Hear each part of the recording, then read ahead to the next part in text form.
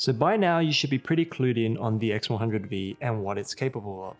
This is a Fujifilm camera that sports a leaf shutter system, and as of currently it is the only Fujifilm camera that inherits this feature. But what's the difference between a leaf shutter and your more common focal plane shutter? Why should you care? And what are the benefits that make this feature so important? Let's get it. Let's take a look at the focal plane shutter. Most cameras have this as it is more practical for most use cases and is cheaper to manufacture. This is your digital camera's image sensor. The shutter is positioned in front of the sensor. In front of that would be your lens, and within the lens there are aperture blades. So in order, the aperture blades control the amount of light that hits the sensor. The shutter controls the amount of time that amount of light reaches the sensor, and the sensor itself will produce an image based on the amount of light, the amount of exposure to the light, and how sensitive it is to the light. So how does the focal shutter function? Most modern focal shutters travel vertically. Two collapsible curtains travel in sequence, creating a space in between where light can reach the sensor. It works like a scanner where this space travels down the sensor to expose the image. The benefits of a focal plane shutter is that it is very fast. On Fujifilm cameras such as the X-T4 for example, the fastest mechanical shutter speed is 1/8000th of a second. The downsides are that it can cause an effect called rolling shutter, where fast-moving subject matter can look stretched or warped, and that it creates a distinct noise every time it actuates. Now let's take a look at the leaf shutter. The reason why it isn't as common is because leaf shutters are built into the lens rather than the camera body, and since lenses vary in size, you would have to have a different size shutter for every lens, which makes it much more costly to assemble. This is why it is more common to find leaf shutters in cameras with a fixed lens such as the X100V. Unlike the focal plane shutter, the leaf shutter does not sit between the image sensor and the aperture blades, rather it is in front of the aperture blades.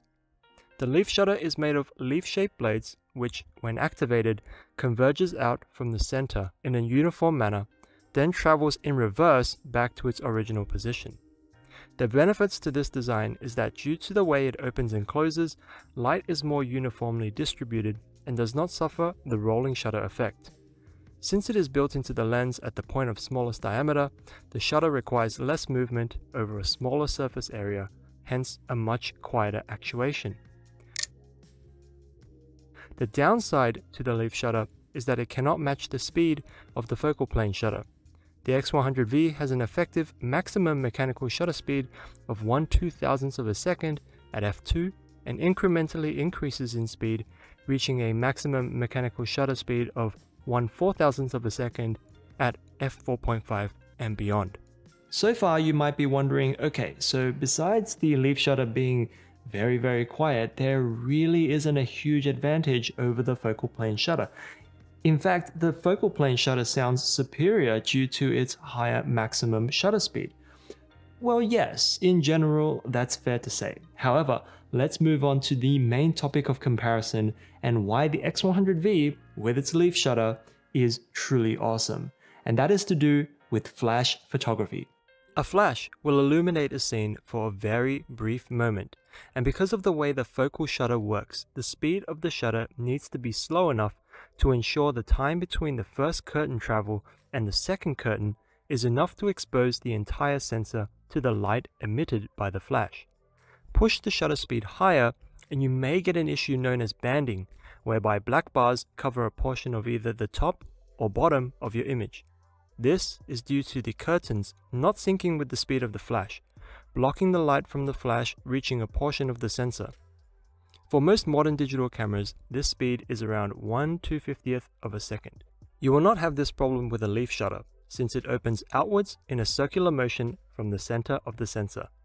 Light coverage onto the sensor is uniform from start to end of actuation. This basically means that the speed at which the leaf shutter can sync with flash is significantly higher than that of a focal plane shutter. What's 1/250th of a second compared to 1/4000th of a second? A whopping 4 stops of light. Jay, this is super technical and complicated. A lot of numbers are flying over my head, and if you don't explain it to me like I'm 5, I'm gonna mess up your viewer retention rate. Okay, Okay, let's skip ahead to the visual comparisons, shall we? Here's the perfect scenario where the leaf shutter shines. Here's a scene with a foreground subject matter. The background is nice, but the downside is the subject is facing away from the sun, and that means there is a strong backlight. I want to have the subject matter in focus with nice background separation, all while keeping the entire image exposed evenly.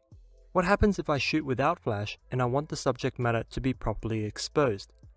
Well, the compromise is that the background will be overexposed. Time to activate flash. For this demonstration, I will use the XS10's focal plane shutter and on-camera flash. Our goal is to properly expose the subject matter, but at the same time, ensure the background is properly exposed as well. The flash will help expose the subject matter, so we need to focus on the exposure of the background. What are our limitations? Because of the focal plane shutter, the maximum shutter speed for flash sync is 1/250th of a second. So let's dial that in. Okay, still overexposed. What are my options? Lower ISO. Lowest I can go is 160. Still too bright. My final option is to increase the aperture value. I would love to have a good background separation, but proper exposure takes priority, so I must compromise. Okay, now the background is properly exposed. My subject matter is very dark, but the flash should light it up properly. I'll focus and take the shot. The result? The subject is exposed, yes, but the background isn't as out of focus as I would like and makes the scene look a little bit busy. Why is that? This is because due to the limitation of the shutter speed being so low, in order to compensate and expose the background properly, the only solution is to increase the aperture value. The higher the aperture value, the less bokeh or less separation there is between the foreground and background. Now let's switch over to the X100V. Let's begin by dialing down the ISO. Next, select our desired aperture value for nice subject separation. Finally, let's finish balancing the background exposure by increasing the shutter speed value, and take the shot. The result? Very similar to the XS10. However, the subject matter is well separated from the background. Compare this to the previous image and you can clearly see the difference. Due to the higher flash sync speed of the leaf shutter, the aperture value doesn't need to be as high to properly expose the background.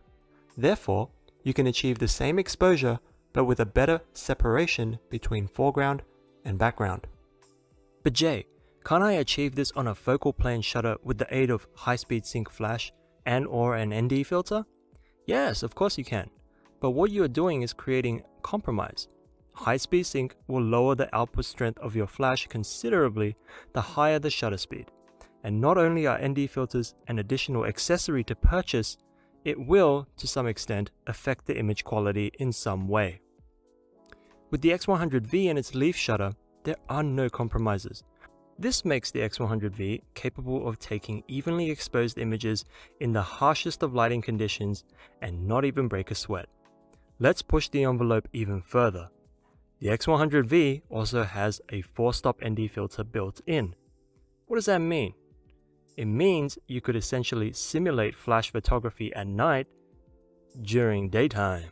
So if you still can't justify buying an X100V because of its price, I hope learning a bit more about what makes this camera so powerful and versatile and worth a lot more than its asking price will convince you to part ways with your hard-earned cash.